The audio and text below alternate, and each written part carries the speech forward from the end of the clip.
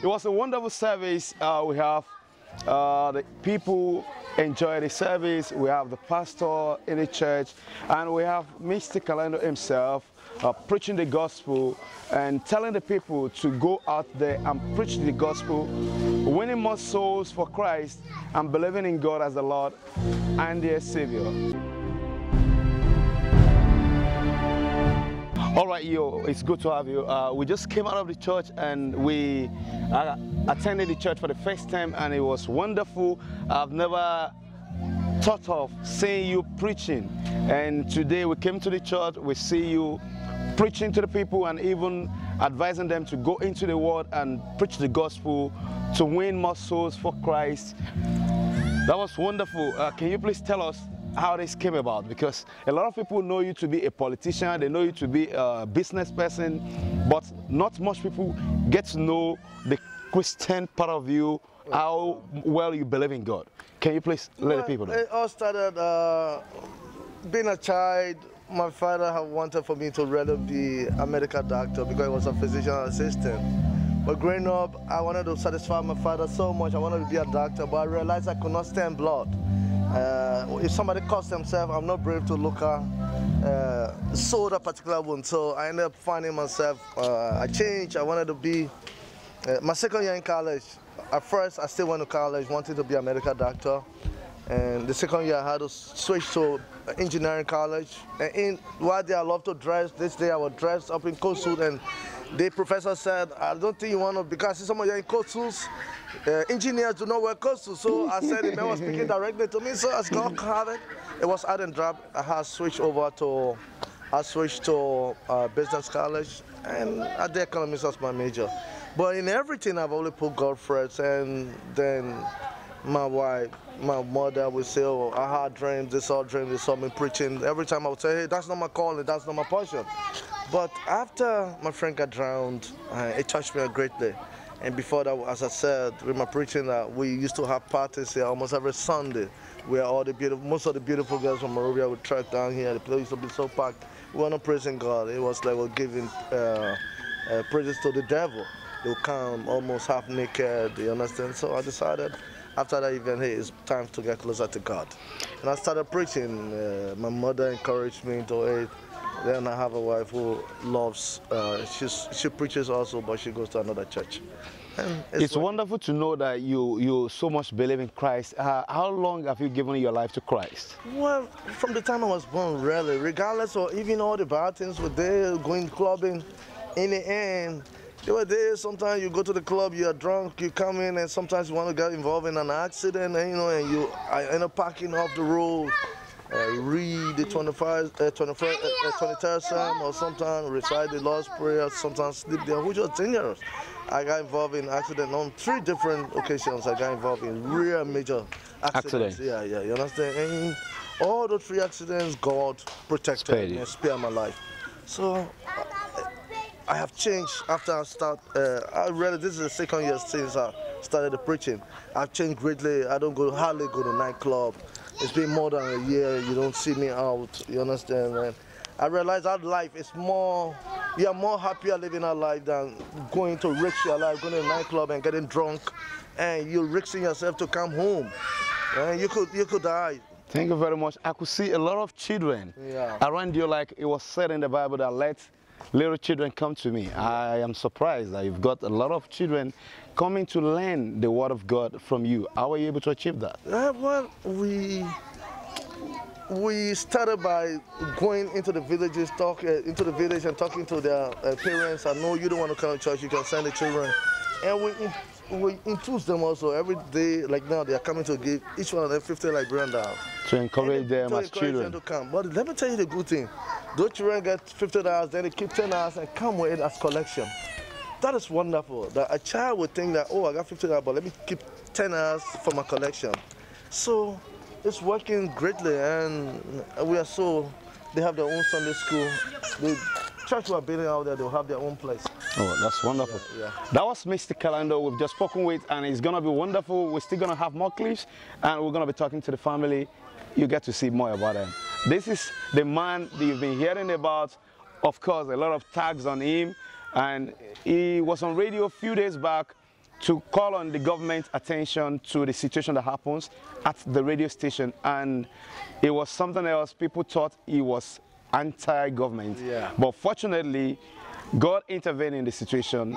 They caught the person that did the deal, and now everybody can see clearly that Mr. KAILONDO is a straightforward person. He's not who they thought he is. Thank you very much.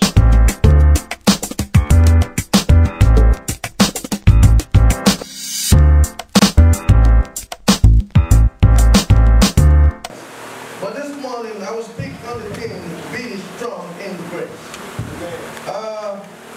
As we read the book of Timothy, we believe was written by our Apostle Paul when he was in jail. The book says that while Paul was in jail, he wrote a letter to one of his followers by the name of Timothy, cautioning him to be strong in the grace. That preaching the word of God was not going to be easy. So when you choose that you want to be a preacher, you should stand up as a soldier for the battle. The hard times are bound to come. People will call you all type of names. You have to be strong in the faith and believe that the good God that sent you to come to preach the word will be there for you. Men will say the worst things about you. They will call you all type of names, but have faith in God. That the God you serve is bigger than any other God. And they will not succeed in what they're saying about you. My life is a living testimony. People call me all type of names. I don't look up to men, I look up to my Lord and Savior Jesus Christ. Because there were days when I didn't have nothing, and nobody had nothing to say about me.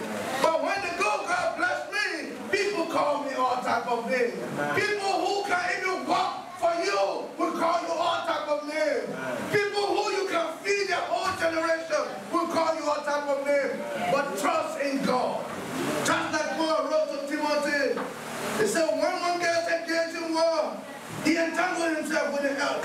You have entangled yourself with the warfare of life. And the life we live on earth, you know it's not easy life. People envy you for no reason. They lie for you, and by the time you turn your back, they backstab you. We live in our days, this hour like in the end time. You don't even know who is a friend. Or who do you consider as brother? Because brothers are rising against their own brothers. People abuse their own families. Don't have the fear of God. But I come this morning to caution you. Just like Paul wrote to Timothy, I'm cautioning you to be strong in God.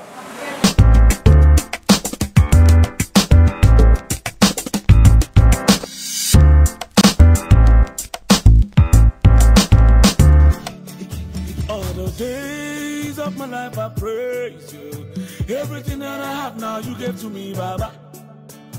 Lord, I say for your love I'm grateful. Yes, you love me plenty, you came to die for me. Jehovah Rapha, Jehovah Nissi, I am that I am. Ooh. Oh, I searched around, there's no one else like you. Lion of Judah, you're the man, the man, the man. God has given me victory. He has given me victory. He has given me victory. God has given me victory. God has given me victory. He has given me victory. He has given me victory. As you can see, this is one of the speedboats in the compound. Of course, it's got a big house where you can cruise around, and it's got one of those speedboats over there, and we've got more other on that side. We've got this giant size and we've got smaller size over there. This is the children's pool, as you can see, and this is adult pool on this side. This is the compound where we used to fill up with a whole lot of Liberians and the foreigners coming to enjoy themselves. But fortunately, the man has given his life to Christ. He's a man of God now. People don't want to come around. I guess maybe people don't like hearing the word of God, but they've got to try to learn listening to the word of God. This is the second pool. We're going to the view of the sea. Like you can see, we've got another speedboat here. We've got another speedboat here. Then we've got another speedboat on this side. Then we've got little huts where you can hang out, where we used to hang out when we have party here. Yeah, this is the snooker room. As you can see, it's not active because there are no events ongoing. Is that a beach bike that you can ride and cruise around, you know, cruise around, have fun. Those that usually come around, have fun. We cruise bike, we move around, we feel at home, enjoy ourselves in Liberia. Of course, when you come to Liberia, Liberia is a place to be.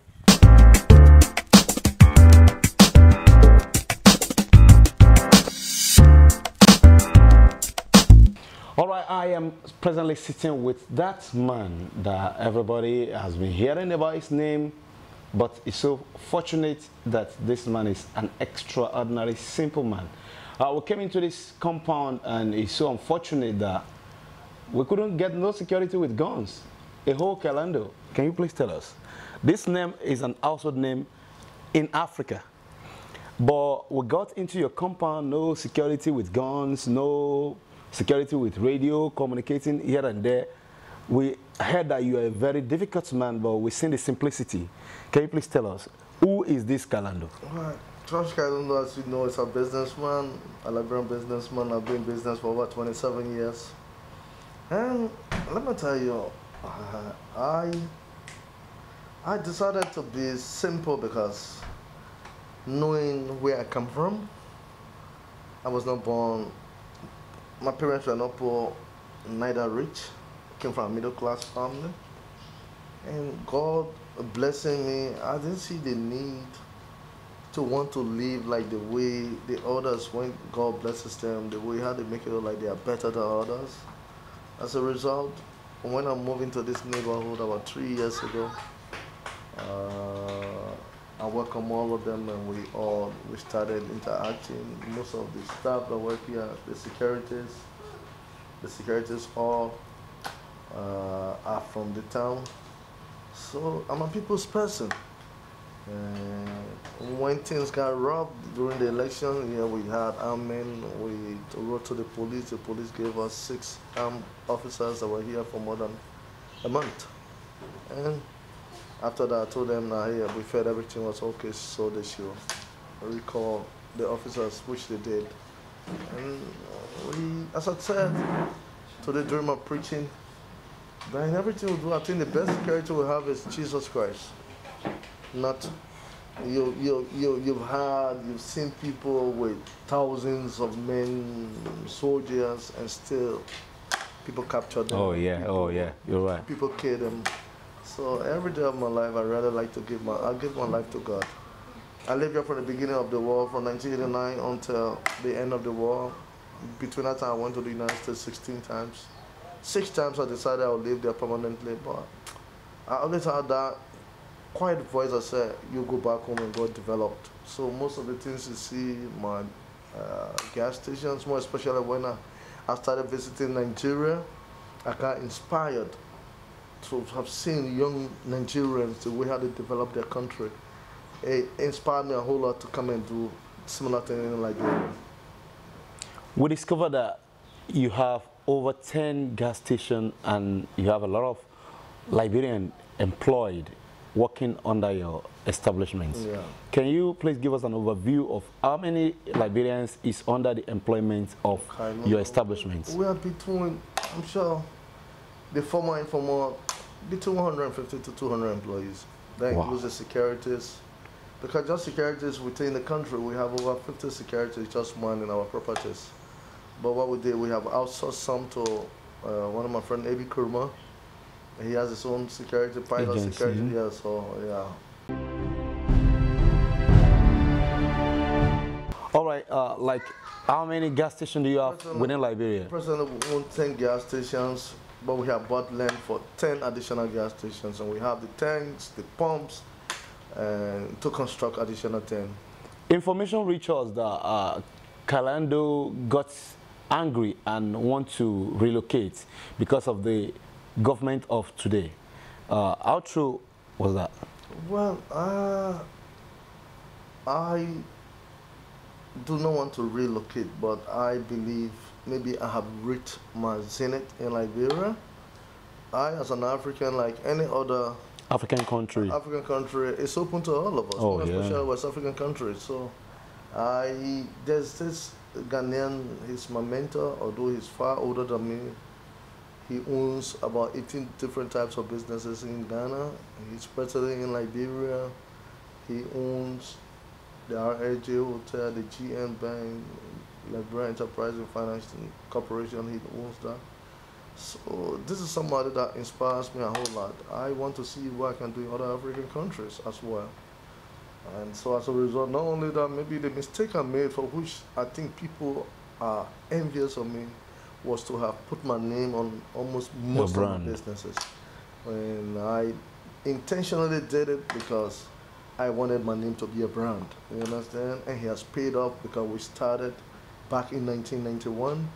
And between that time and now, God has blessed us tremendously. What I'm concerned about, how do we make this country prosper more? How do I provide more jobs?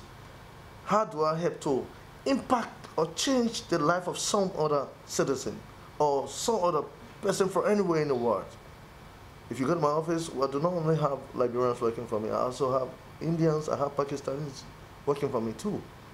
And they make me relax, they do their job and send the report via email, I go through them, so I can stay anywhere in the world and still monitor my businesses in Liberia. Oh yeah, that's maybe wonderful. It will help me greatly.